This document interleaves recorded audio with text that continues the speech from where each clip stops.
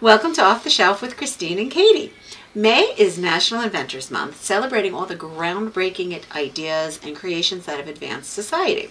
So this month we have for you some STEM, science, technology, engineering, and math related suggestions, both fiction and nonfiction, about the inventions and the inventors themselves, as well as some fiction titles where the STEM kind of just plays in the background. Yes. So we hope you enjoy these titles and maybe even find a new favorite or two. So as always, settle in, grab a cup of your favorite beverage, and enjoy these recommendations. And as always, let us know in the comments what you think of these picks and if you have any titles to add. And as always, if you wish to be notified of new videos, be sure to like and subscribe below. Alrighty. Now, let's get to those books. So, Katie, why don't you get us started with, as we begin these great nonfiction reads? Yes. So, you might have heard of this title this year, but our first recommendation is American Prometheus, The Triumph and Tragedy of J. Oppenheimer by Kay Bird and Martin J. Sherwin. This is the biography of, as you might have heard, J. Robert Oppenheimer, a physicist who led the effort to build the atomic bomb, and who later found himself confronting the moral consequences of this scientific process. And as you probably have heard already, but this novel is the basis for the Oscar award-winning movie Oppenheimer. Now, maybe you just want to know a little bit more about the nuclear atomic bomb. Yeah. So we have The Making of the Atomic Bomb by Richard Rhodes. And this book explores the history of nuclear weapons, including the Manhattan Project. Reading like a character-driven suspense novel, the book introduces the players in the saga of physics, politics, and human psychology, from FDR and Einstein to the visionary scientists who pioneered quantum theory and the application of thermonuclear fission. Yep. And going on to another famous mathematician, this is the story of Alan Turing. It's called Alan Turing, The Enigma by Andrew Hodges. Sorry. And it is also on Hoopla for those who have our digital apps downloaded.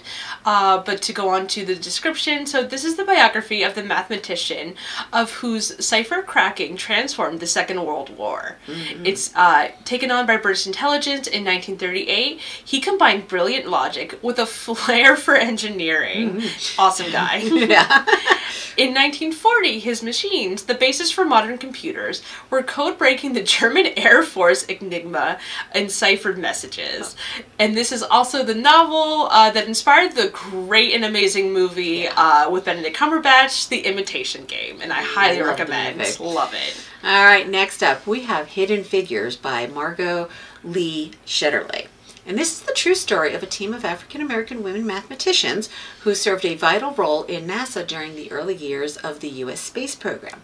As a result of their mathematical engineering skills, Katherine Johnson, Dorothy Vaughan, and Mary Jackson participated in the early days of the program to send American astronauts into space.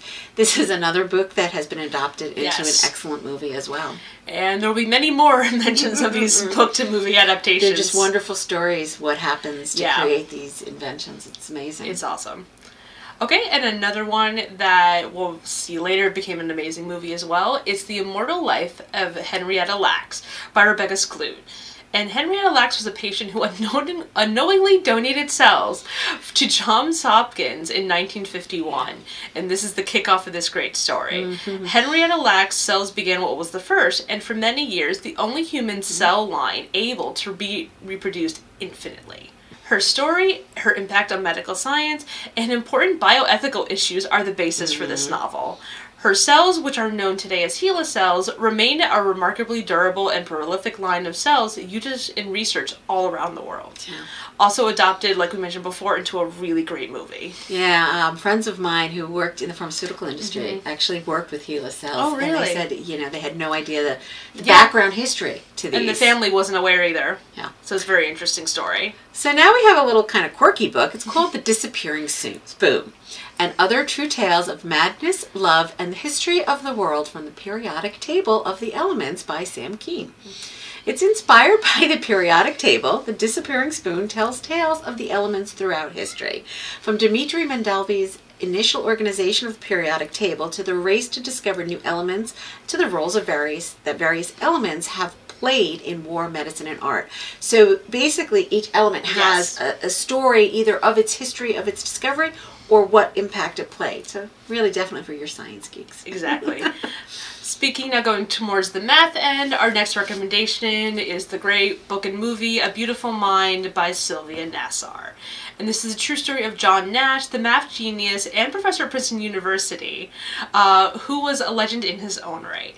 Unfortunately, tragedy struck at age 30 when his schizophrenia materialized and began to affect his day-to-day life. Through the support and care of his wife and the loyalty of the mathematics community, he emerged decades later to win the Nobel Prize. This novel is the inspiration. This novel is the inspiration for the excellent movie of the same name, and I highly recommend it.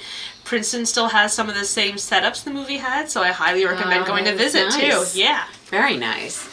All right, next up we have an older scientist. And the book is Galileo's Daughter, a historical memoir of science, faith, and love by Dava Sobel. So using letters written to Galileo by his daughter, Marie Celeste, this book shows Galileo through her eyes. As a sequestered nun, she was interested in news of his inventions and the outside world, specifically to the familiar tale of Galileo's trial with the Inquisition for arguing that Earth moves around the sun, and it gives a kind of new slant to that story in this biography. Okay. Yeah. And the next one we want to recommend is Thunderstruck by Eric Larson. And Thunderstruck tells the story of a famous murder case in London against the backdrop of Guillermo Marconi and his invention of the wireless radio waves. The book presents a dual story timeline that offers both an absorbing murder investigation and an understanding of the impact of wireless communication on society. So it has dual things for you there. A little murder case there, a little science discovery. Sounds like fun. All right. Next up, a man we've all known, Benjamin Franklin, An American Life by Walter Isaacson. So now this book provides a detailed account of the many different aspects of Benjamin Franklin's life, both as a statesman, inventor, scientist, and satirist. It shows how this founding father was very instrumental in the development of the American character as well. So, speaking of additional people who invented American character, this next book is called The Man Who Invented Motion Pictures, A True Tale of Obsession, Murder, and the Movies by Paul Fisher. And in 1980, Louis Le Prince was granted patents in 4 countries for his motion picture camera and projector.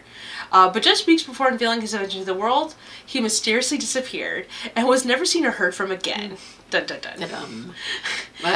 But 3.5 years later, his rival, Thomas Edison, made the device public, claiming to have invented it himself. A thriller-like history and the invention of the motion picture and the forgotten man behind it, this details his life, work, disappearance, and legacy.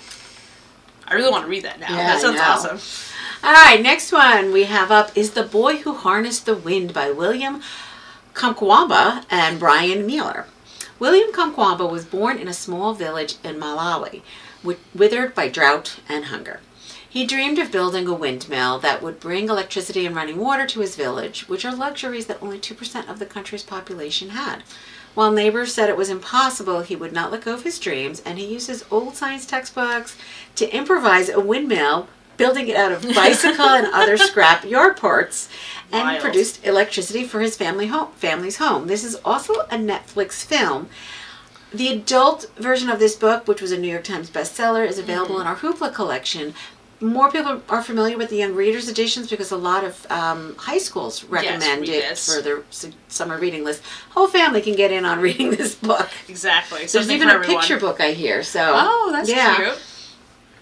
Okay, and the next one we want to recommend is called The Domestic Revolution, How the Introduction of Coal into Victorian Homes Changed Everything by Ruth Goodman. So, while the black cast iron range was the epitome of the Victorian era, it quickly became a quaint relic in the 21st century. Not so much anymore, though. Yeah, I'm going back to them. Yeah. Pretty much. However, Goodman proves that the hot coal stove provided more than just morning tea, possibly even being the kickstart to the Industrial Revolution. Replacing wood with coal as a means of heating homes and fueling ovens altered the workload of women, which transformed society as well as industry. Yeah, and I think more the comeback now is more decorative, but it's kind of interesting to realize just how much labor was saved in that household. Makes sense. With this little invention. All right, so now we have some historical fiction for you about some of these inventors. We're going to start off with The Other Einstein by Marie Benedict. As in her previous novels, Benedict gives us a book highlighting a woman whose story remains largely unknown. Einstein's first wife, Mitza Marik. She was a brilliant physicist in her own right, and this book explores the debated theory that she made significant contributions to the special theory of relativity and was possibly a co-author, an uncredited co-author on his work. I didn't even know he was married, so that's really good to know. First wife. Yeah, she was married twice. Oh, wow. Okay. Curious to read this now. Okay, and the next one we recommend is called The Engineer's Wife by Tracy Anderson Wood. This is based on the life of Emily Warren Roebling. When her husband and chief engineer of the Brooklyn Bridge project, Washington Roebling, is injured on the job, she begins to play a major role in the bridge's construction. Untrained, but under his guidance, she begins to assume his role, despite stern resistance and overwhelming obstacles. Yeah. I actually saw a little bit of a documentary on her, and I'm fascinated to read the book. Yeah, this is cool. Her part in engineering the Brooklyn Bridge. All right, next up we have Half-Life, a novel by Gillian Cantor. In 1891, Marie Curie, then Myra Sklodowska, was engaged to a mathematician, Kazimierz Zoroski. But his mother disapproved of the match, and he broke it off. Marie went on to study chemistry and physics and became the first woman to win the Nobel Prize. But what if she had stayed in Poland, married Kazimierz at the age of 24, and never attended the store-born or discovered radium? Told in a dual timeline of reality versus the fictional what if, this novel actually explores that question. I see a lot of these what if stories sometimes. Yeah, so if it goes back and forth between what she really did and what they imagine would have happened. It's interesting. Yeah. And the next one we're going to recommend is called Hannah's War, a novel by Jan Ellisberg. This is a thrilling debut novel about a female scientist working to develop the first atomic bomb during World War II, and the young military investigator determined to uncover her secret past. While the book is about wartime life of a brilliant Jewish female physicist, Dr. Hannah Weiss, it is largely based on the real genius Lise Meitner, who is largely unrecognized, as most unfortunately are. Alright, so now math and science serve as the backdrop for these following fictional books. Yes, math, science, good stuff. Alright, we're going to start off with one that might be a little bit spicy for all you romance buffs. It's called The Love Hypothesis by Ali Hazelwood. Fake dating shenanigans abound in this feministic rom-com. Oh, hang on a sec. Fake shenanigans abound in this STEMinist rom-com. Olive, a third-year biology PhD candidate, is trying to convince her best friend, Anne, into thinking that her dating life is going great. Of course. In order to convince Anne, she pretends to date her professor, Adam, a prominent professor in her department who is known for being hypocritical and a moody tyrant.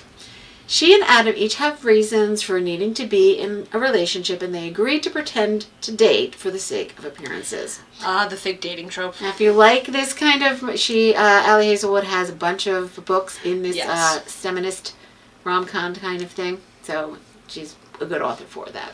Yeah. And one you probably have heard of as well, but if not, here's our introduction to this. So this is Lesson in Chemistry by Bonnie Garmis. And this novel follows single mother Elizabeth Zott, a brilliant chemist in a man's world. 1960s America, as she becomes an unlikely and well-loved cooking show host and the role model her daughter deserves. This historical fiction tragicomedy is the author's debut novel, which she wrote at 60 years old. Yeah. Awesome. All right, next up we have Tomorrow and Tomorrow and Tomorrow by Gabrielle Zevin. Two friends, often in love but never lovers, come together as creative partners in the world of video game design, where success brings them fame, joy, tragedy, duplicity, and ultimately a kind of immortality. You're not into video games, it really doesn't matter. It's not the main focus. It's not the main focus, but it's really enjoyable for you people who do like video games. You get a nice little history of the 1980s, 90s, and 2000s of the whole video game genre. Exactly. So that's your vibe. If not, it's a side story. Okay. And the next one we're going to recommend is The Devotion of Suspect X by Kigo Hishigano. And this is a mystery in which Detective Kusanagi's physicist friend Yokawa, also known as Detective Galileo, see what we did there, helps solve a murder whose mastermind is a high school math teacher, Ishigami, who's next door to cover up the crime for his next door neighbor, Yasuko. The novel immediately establishes how the murder happens and who the culprit is, and what follows is a cat and mouse game between the two geniuses, Yukawa and Ishigami, trying to outthink each other. Wonderful use of math and science concept in the storyline, and a surprise twist at the end as well. Mm-hmm. We read this in our mystery book club, and it was the highest book rated so far. No one saw the twist coming. Sure to generate a great discussion with friends or a book club. We cannot recommend this book highly enough. This is the third book in the Detective Galileo series, and the first to be translated in English. Yes. So you might wonder why I keep going math here with all these. The idea for this video was presented to me by my son, who is a math statisticians major in school, and it was really wonderful to learn all about these inventions and scientists and mathematicians. I'm surprised how many books are based on so many of these topics. These are just a few of the many fiction and nonfiction books that we have found out there that are, have a STEM-based backdrop, whether it's about an actual inventor or, mathematicians and physicists going head-to-head to solve a mystery. It's a really great genre to explore. Very, very. So be sure to let us know in the comments if you have any favorites that we mentioned and what you think of these picks that we have here. Until next month, though, happy reading. Take care. Take care.